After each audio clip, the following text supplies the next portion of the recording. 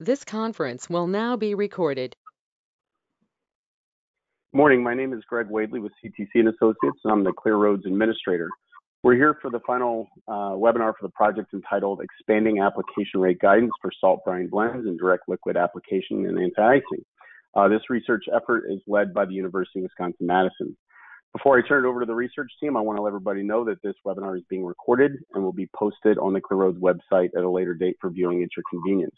We also ask that everybody stays on mute so that there's no background noise. However, if you have any comments or questions, please enter them into the chat box and we will address them at the end of the presentation.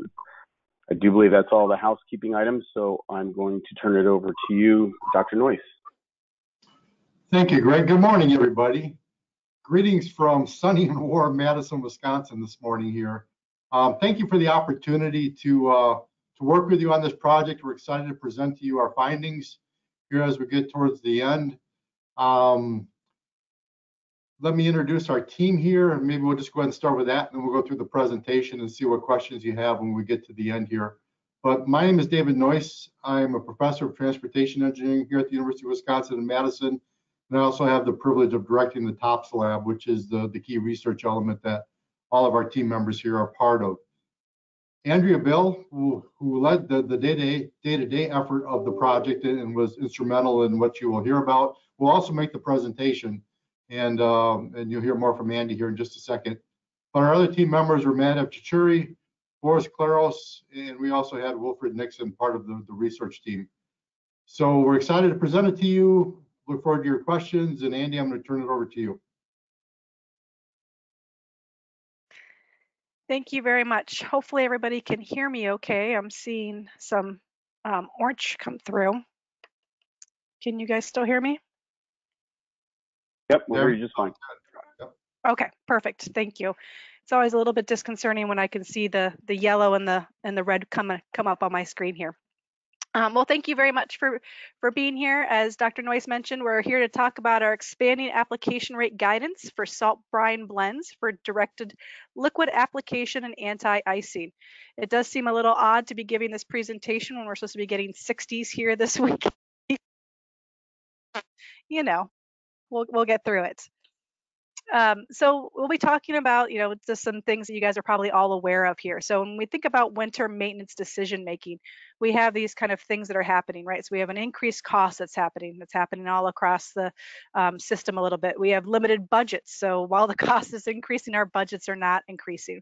And then we have, more knowledge and more experience in understanding the environmental concerns when it comes to winter maintenance.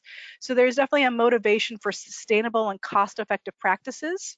With these changes, there can be kind of changes in the traditional practice may be challenging.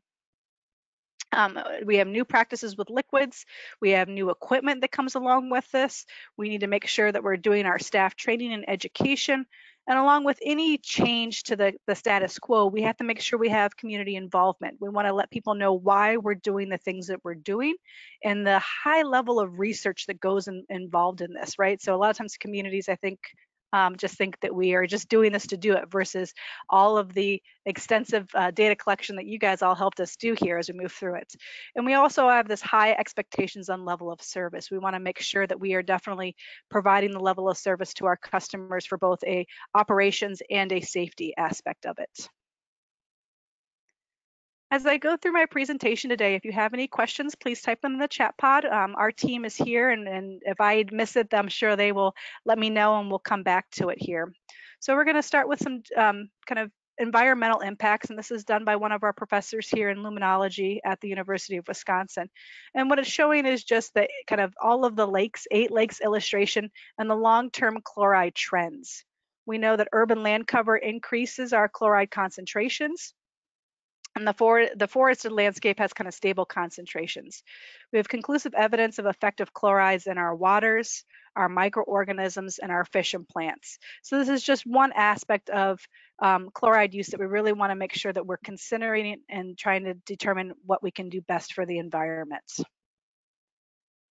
The research needs have this kind of limited guidance on application rates. We know what it happens on a liquid de-icing to, where is that guidance on liquid de-icing at low to moderate temperatures and then diverse roadway conditions.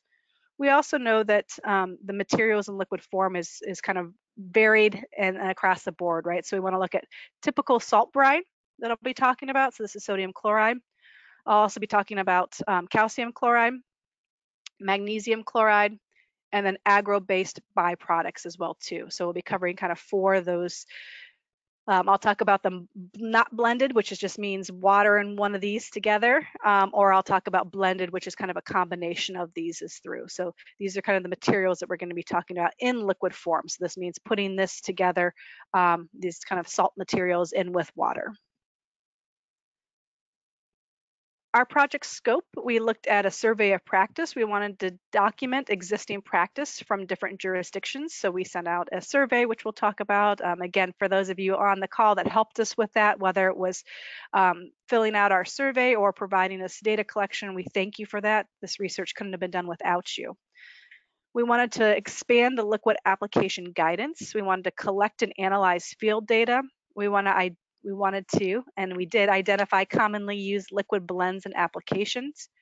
And then through that, we wanted to make sure we had the practitioner involvement. Those of you guys who are in the field fighting these winter storms have a great experience. We wanted to make sure we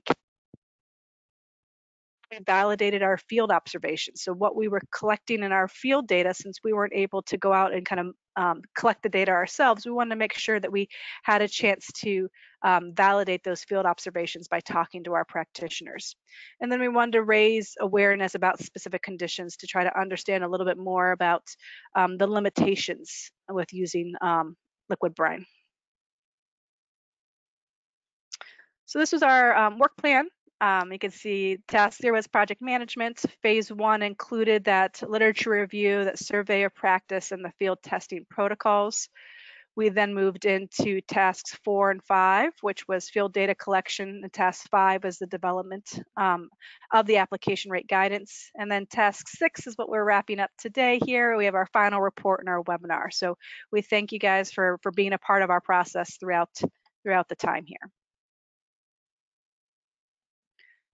So our task 1, and all of this is in our final report here, but just wanted to give you an overview of what's included in it, is our literature review. It included application rates, performance measures that different folks are using or what's out there, the chemical products, really looking into the environmental impacts of different salt characteristics, corrosion, impacts on concrete and asphalt, the various agro-based products, and then any literature that was already looking at cost-benefit analysis of using brine products.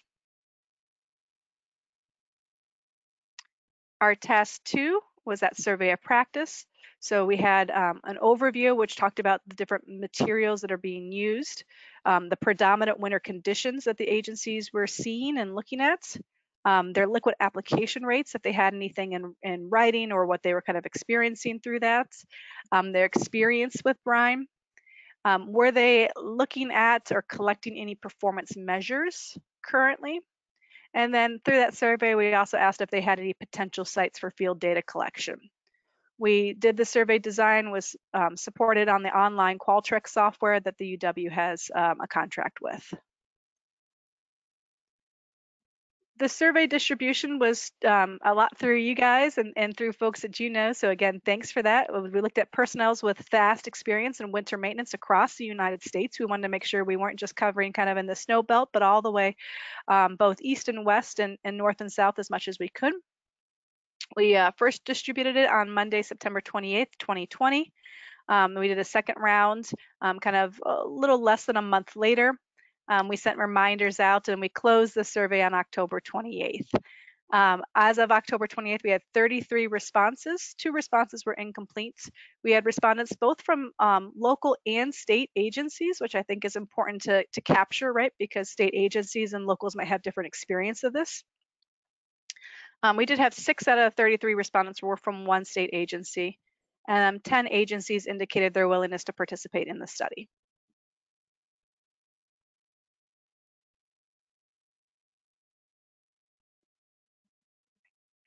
So through our respondents, we saw that 94% of agencies use liquid applications. 70% of the respondents indicated their agency used liquid applications at all pavement temperatures, below 20 degrees Fahrenheit. There is some guidance. 67% had guidance on when to use liquids. 11 respondents submitted their guidance documents and used at their agencies, and this is included in our final report as well. And then here's our kind of commonly used materials throughout the process here. And so you can see we have, salt brine, solid salt, pre-wet, magnesium chloride, biomelt boost, geomelt, beet juice, and other agro byproducts as well too.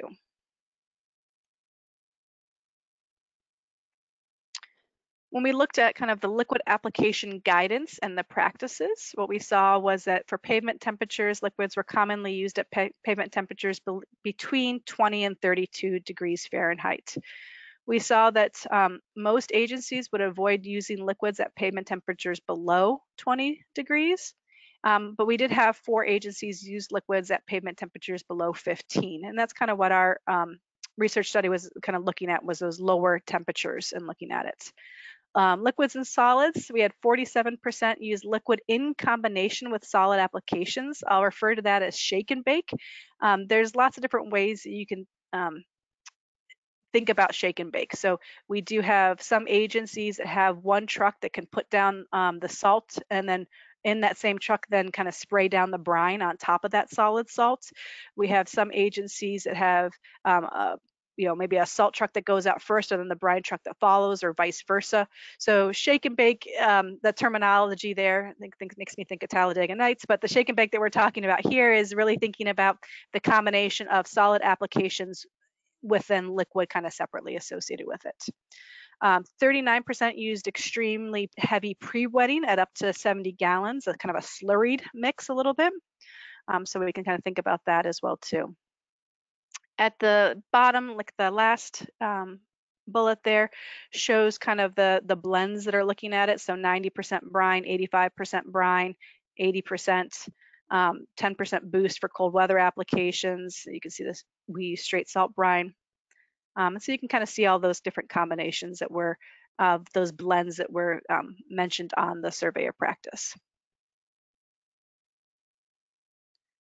The performance measures that are kind of used currently or by respondents were the amount of salt used, that was 28%, time to bear wet, 21%, cost of materials used, 1%, friction testing. Friction may be overrepresented from the 12 agencies, kind of they were from the same location, but so 4 response were from the same agency associated with that. And we'll talk a little bit about time to bear wet and friction testing here in a couple other slides.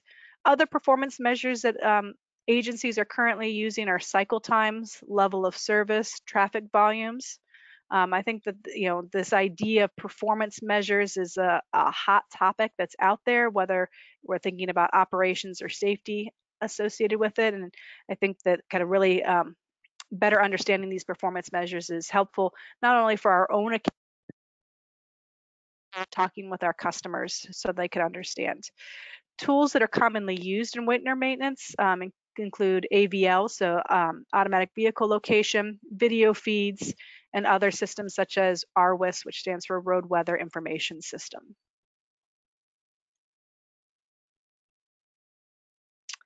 So we asked about project data collection and kind of saying, would you be willing to help us out? So we had 10 agencies already had experience with liquid applications. They indicated their willingness to participate in the study, collect and provide the data. We didn't have any agencies that were planning on implementing liquids willing to provide data. So ones that kind of were brand new to this, we didn't have anybody. We were more thinking about, or we had more agencies that already had experience be a part of this. We did have some follow-up calls to try to get some more information. Would personnel be willing to share internal information about commonly used application rates, agencies that indicated their willingness to participate in the study, and then gathering more information and coordinating efforts for possible site visits and data collection. So that's what happened in our follow-up calls. We move then into our field testing protocols. And so what we were looking for was just one, route selection. We wanted to make sure that we're getting good information out there about the application rates of these different products. And so we were looking to say, could we get some routes that had some homogeneity, so sections of roadway that have consistent functional classifications, operations, and geometry. We wanted to make sure that there was easy accessibility. So was there proximity and ability of winter maintenance equipment to reach that roadway segment in a kind of relatively quick time frame? So the ability to then monitor and perform frequent liquid applications. And then, was there other data available with it to look at it? So, was there information about traffic and speed data collections at stations at any part of the route? And then did they have any maintenance decision support system or friction testing available at those sites for that field testing side of it? When we think about our route selection, we think about 25 miles or long. We want 1 to 3 lanes by direction, varied functional classifications, geometry, traffic conditions, speed limits, and then from different geographical regions. We wanted to make sure that all of our data just wasn't from one area on one mile section of roadway, right? We wanted to make sure we had some variety in looking at that to say, if we're going to help put out some guidance or capture this information, how do we make sure that it's as representative as possible and looking at it. So that's really what we were kind of trying to look at. We had forms that went along with it. These are all, again, in our final report. We had one that was kind of a one-time submission that just asked for segment information, what is the name, location, all of that stuff that kind of went along with it. And then we had data collection forms for all the storm data. So this was looking at our events, materials, blends, amount used, application rates, frequency of application, and if there was any performance measures that were covered with it. So here we can see our field data collection, our agency, our state, our agency, and our storms. Again, thank you guys, all of you who provided data. We can't do any of this research without you guys. So really, thank you on that. So you can see here we had 9 states, 17 agencies, 31 study routes, and 167 storms. So this was amazing information. So thank you guys all for that. And you can see here we've got Oregon out west, and then Utah. And then we have our Idaho, Nebraska, Minnesota, Michigan, and then we move out on to Michigan and kind of in West Virginia and Wisconsin as well too. So you can see we do have a couple of a little further east than just the Midwest there with West Virginia.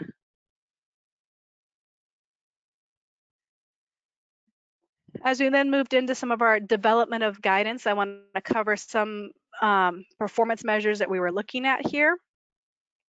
So this was looking at our pavement friction. So we had 2 locations. This is just showing what Jefferson County did here in Wisconsin, and then examining it that way. So this is done through a friction reading on the vehicle. The frictions range from 0 to 1.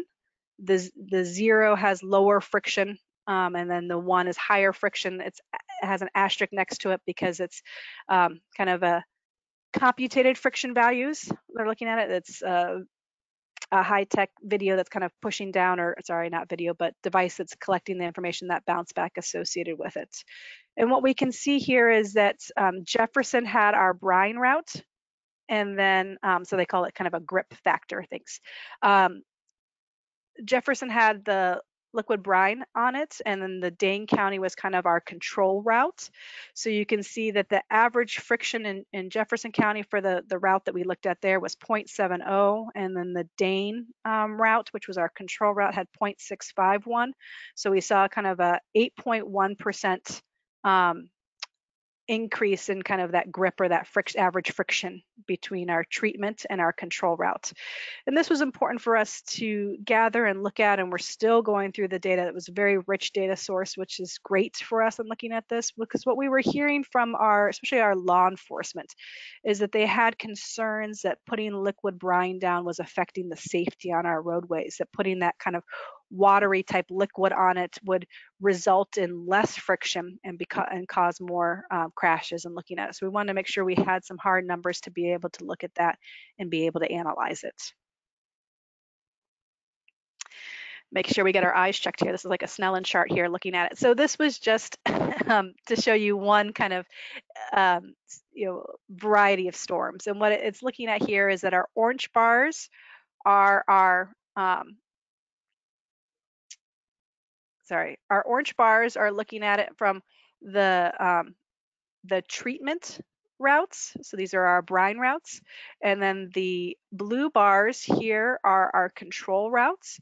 And what you can see is that for most of it, we saw the treatment routes to be higher, have a higher friction than our control routes. But there are a couple, you can't see my mouse here, but I'm all the way kind of on the right hand side, right after 216 in that time frame where the blue is a little higher than the orange. And so again, we want to kind of understand a little bit more about those kind of edge cases and looking at it a little bit more to kind of say what's happening in that storm compared to the others where that friction, that grip value changed a little bit. So really great source of information here to better understand some of the nuances with these storms.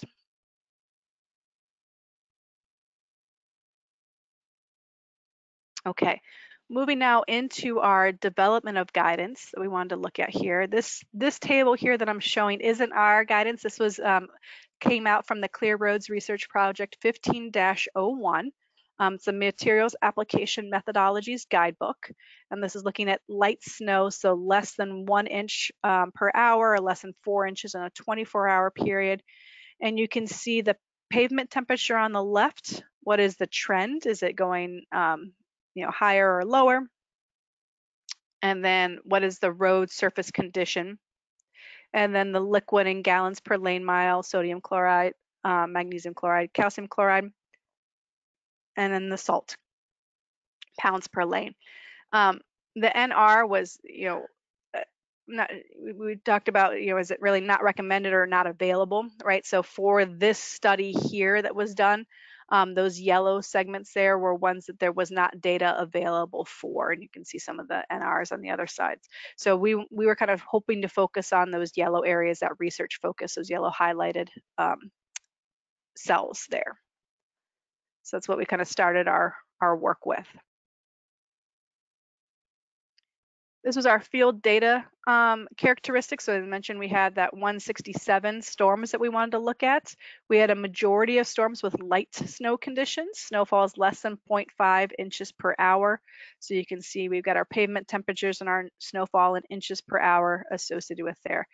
As we know, as the temperatures get lower, that snowfall is not going to be as high. So that's expected as we fight these winter storms.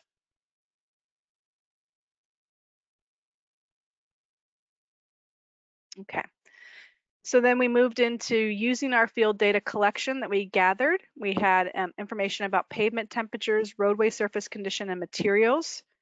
We'll have that I'll talk about.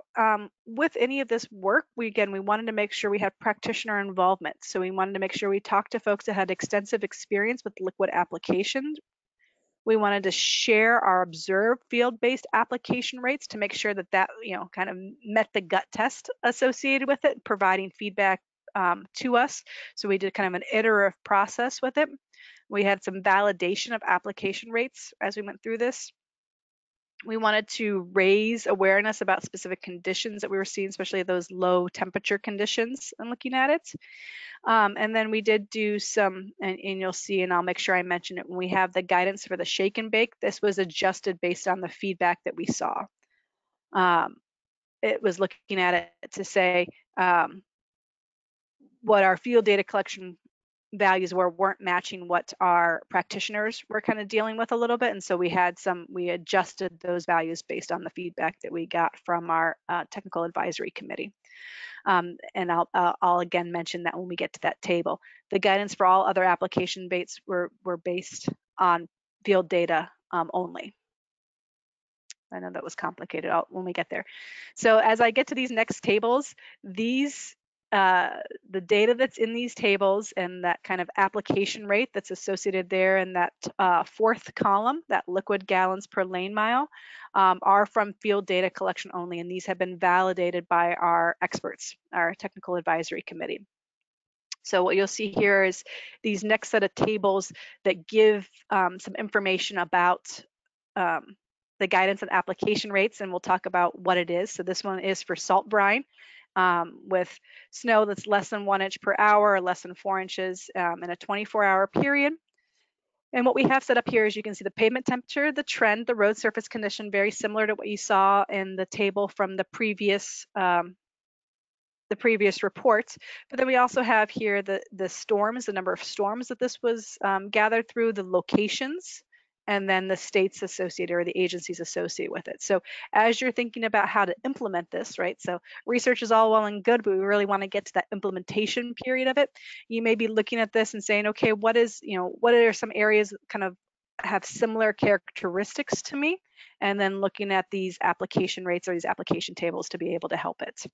So, for example, here, if you're in the, you see a very high number of, move this out of we have 10 locations in the 25 to 32 degree range, kind of remaining in that range for that temperature for that storm period.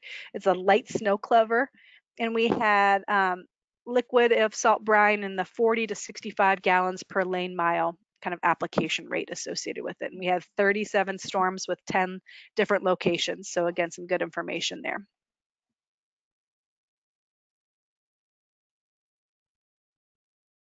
Sorry. Oh.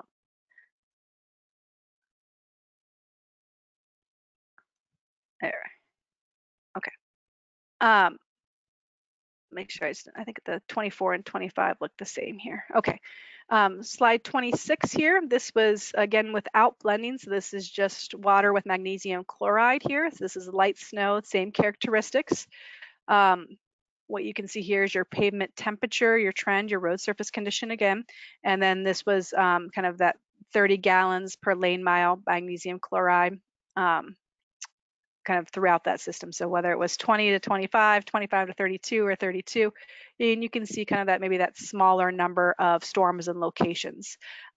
We think Oregon to be able to help us get this data. Looking at the liquid applications with blending. So what you can see here in these next couple of tables is the fourth column now will say kind of what that blend is. So we have the sodium chloride and the calcium chloride, the 90-10 blend. So 90% sodium chloride and then the 10% calcium chloride associated with it. And then you can see again those application rates. So the pavement temperature between 20 and 25, kind of remaining in that range, light snow cover. We have that 20 to 45 gallons per lane mile. And then the agencies that provided us data, so thank you for that, and then the 15 to 20. So as we go kind of lower temperatures, you'll see that more folks were using some blending in that lower temperatures. This is salt brine and geomelt, so we can see the 80-20 blend associated with this one, and you can see those gallons per lane mile looking at it. And then this is another blending data that we had, and this is salt brine, calcium chloride, and geomelt, an 80-10-10 blend with it. And then the pavement temperatures, so the 15 to 20, they had that 40, and then and the 0 to 15, we had 45. So thank you, Farmington Hills, for this data. Okay. So you can see here the yellow box with the asterisk. I want to make sure that we kind of specify this out. So all of the tables prior to this were directly from our field applications and looking at that data from there, from the field. As we looked at our shake and bake liquid and solid applications together, we had some field data that we revised based on our expert feedback because we were getting some pretty crazy numbers and some values, some outliers. And so we really wanted to make sure that we took time to gather the input of our experts to be able to update this table itself. So this is the only table that the field data has been revised based on expert feedback, and this is all mentioned in that final report here.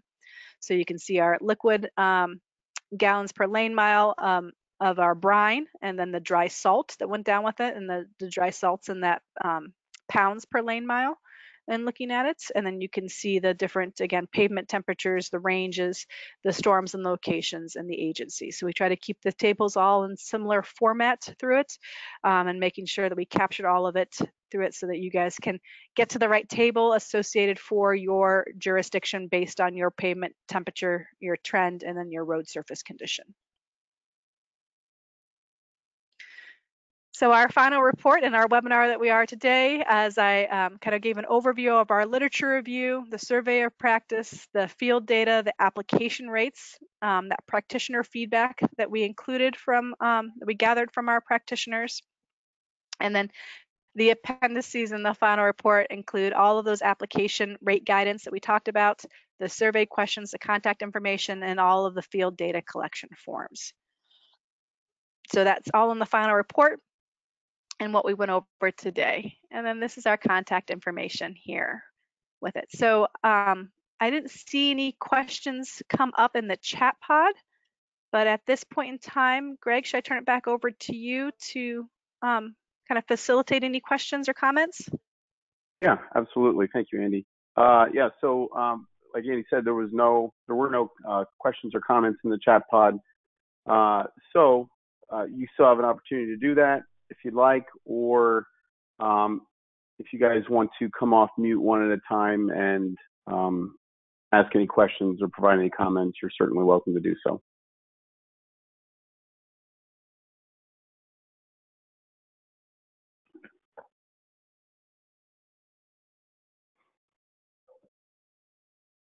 Hello, this is Cliff Spoonmore in Wyoming for WYDOT. This is going to be very helpful for us to see all those charts that you had with the application rates, because many of our guys are asking, what do we apply at and when? And those will sure give us some guidelines that we hadn't had before. They're out there, it's just hard for them to find it. This is kind of a one-stop shop. So thank you very much. Thank you for that. I appreciate that.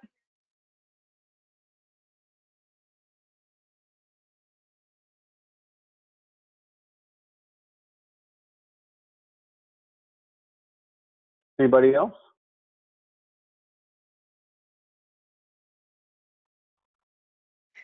Greg, it seems Greg, like Andy did such a good job. There's no questions. I was gonna say, I've got a question. Ask yourself.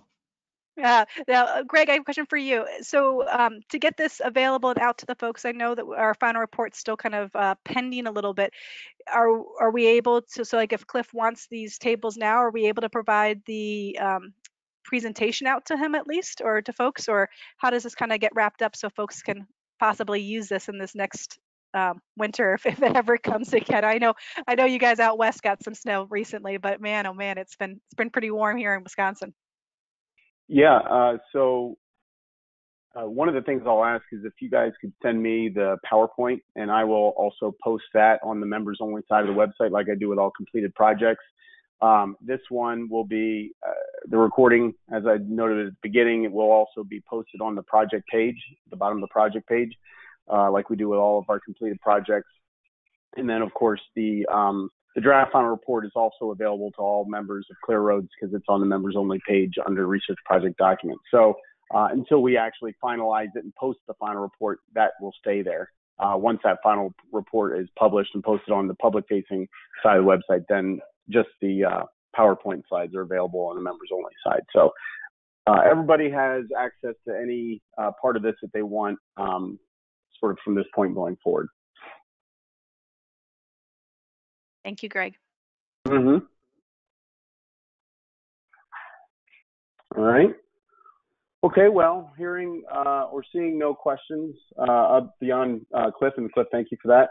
I think we will go ahead and wrap this up. Again, I'll get this posted this week, and just really appreciate everybody for your time, and have a happy holidays. Thank you so much, everybody.